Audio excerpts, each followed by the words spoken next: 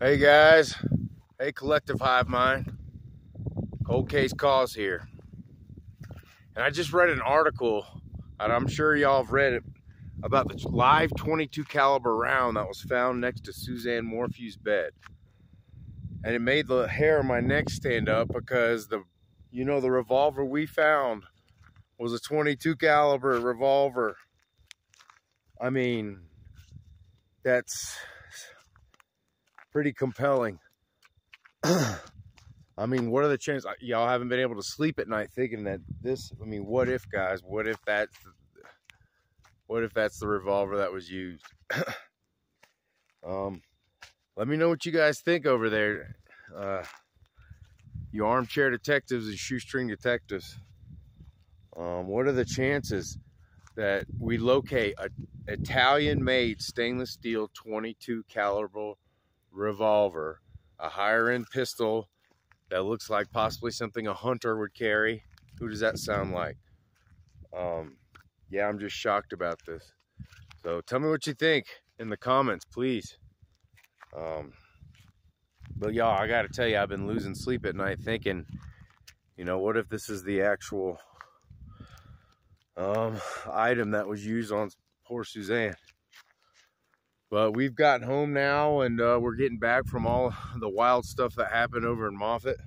Some wild energy over there, guys.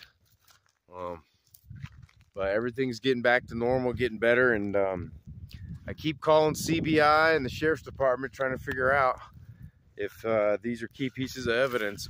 I mean, 500 yards from the Suzanne Morphew site, that's where this revolver was found. So, gosh, what if this is the key piece of evidence, guys? I mean, I feel like the creator revealed that to us for a reason. So I've been praying that this is it. But let me know what you guys think in the comments. Please like and subscribe. I just wanted to come live real quick and express my feelings about this. I had a couple comments that said there was a 22 caliber round found near the bed, and I thought, oh, this is just rumors. Man, just Google it, guys. You can go on and Google 22 caliber round found next to Suzanne Morphew's bed. I mean, law enforcement collected it. And there was possibly rounds in this revolver still. Should be an easy connection there, guys. But yeah, man, it just makes the hair on my neck stand up. Like, what if?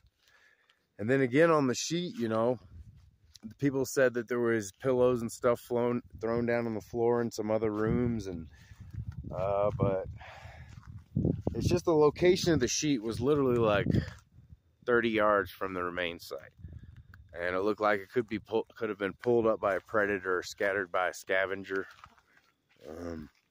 I've been an elk hunting guide for about 10 years, and I know what dried up blood on cloth and fabric dries up to look like after a few years. It gets that really light brownish, and the way it was splotchy on that piece of the bed sheet, man, it's telling. So we also found another bone that was collected that was a very peculiar looking bone that the sheriff's collected. So hopefully that'll turn into something. But yeah, I've just been on pins and needles lately, guys, hoping that this evidence is the key stuff. And of course, I get the haters, like, oh, you're overinflating everything and overreacting, yada yada. Oh, the guns just randomly found in places all the time. No, that's not. I mean, it's so close to the crime scene. It's like, but anyways, I hope you guys are having a blessed day and a blessed week, beginning of your week here on Monday. And man, I'm just hoping that this is what the thing that puts old BM away. You guys know who I'm talking about. People say, oh, you shouldn't post this. This might help the defense and stuff, but I don't see how. I mean, this, if anything, this is going to put the nail in the coffin for him, Think about it, guys. It's direct evidence, direct connection. Like, how could that hinder anything? And I just wanted to let everybody know, the Collective Hive Mind, I record everything and display it as it happens. And I do that for historical record and for you know, just so there's a record that it's how we found it at that time, and that we didn't touch it or alter it or anything like that. Like that revolver was found stuck down in the mud, so it had clearly been there for between 2 to 4 years approximately, given the tarnish of the barrel. So I mean, the timeline seems to line up and everything with this revolver.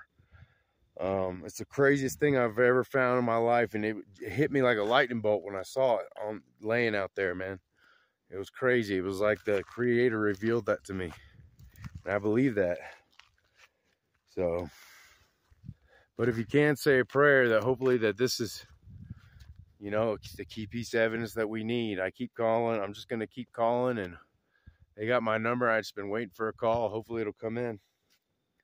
But let me know what you guys think, you detectives at home. I mean, just Google up 22 caliber round, Suzanne Morphew.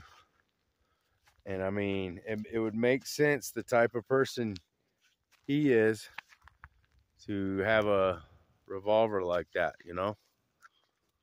So it's really strange, peculiar. The dots are, the planets are starting to align here. But it just could be a random coincidence though too, you know, that's always the big chance. So, but if any of you clairvoyant folks are out there, maybe give this a look and tell me your opinion. I know there's some people in there that have some clairvoyant skills. But I hope all you having a blessed Monday and have a blessed week. And tell me what you think about all this. Drop a like and subscribe down in the comments and tell me what you think. And like I said, we're back to upbeat videos, that we're not going to let the hate and the negativity slow us down. We got some searches coming up, but I've just been waiting on pins and needles. But you know, it's probably going to take a long time with this, you know, if there's a, you know, new trial and the evidence for it to get analyzed. So it's probably going to take a little while. So all we can do is wait and cross our fingers and wait on pins and needles. But I just want to say thanks to all you guys in the comment section with your kind comments and helpful and spiritual comments. It's so uplifting, and it's what I need to keep this channel going.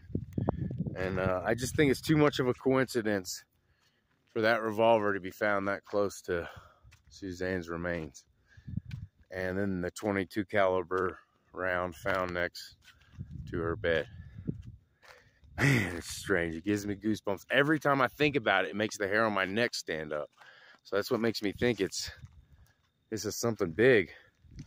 But I'm not trying to overinflate anything. I'm just connecting the dots here. You know, it's a pretty big deal. I've never found a firearm before like this in a shady area.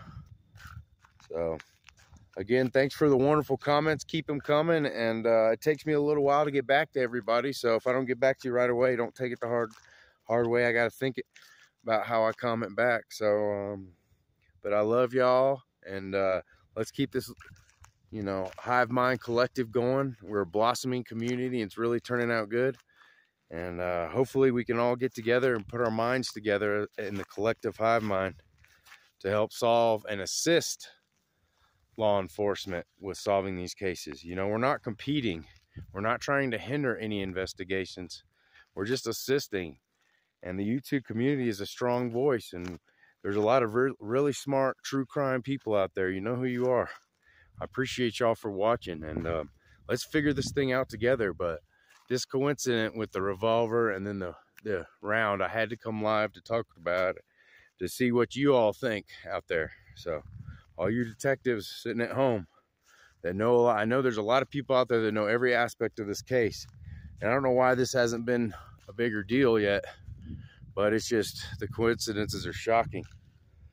So anyway, have a blessed week, and we'll talk to you soon if I hear of anything else or any revelations. So blessings, have a great evening.